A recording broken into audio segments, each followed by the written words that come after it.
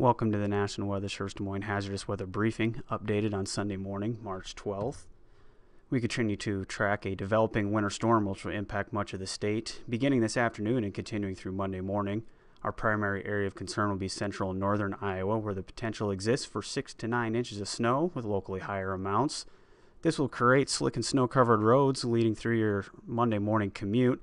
Also concerned about reduced visibility to a half mile or less at times, especially in northern Iowa where travel may become difficult in rural open areas. A winter storm warning is currently in effect for places such as Mason City and the I-35 corridor through far northern Iowa. A winter weather advisory is in place to the south of that, including locations such as Fort Dodge, Ames, and Waterloo. Our latest snow forecast shows the heaviest amounts up in northern Iowa, where 8 inches plus will be possible in locations such as Mason City, which would be under the winter storm warning.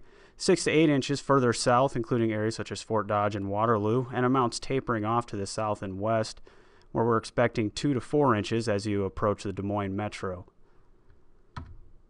So again, our primary concerns with this system will be impacts to travel beginning this afternoon and continuing through Monday morning through central and northern Iowa.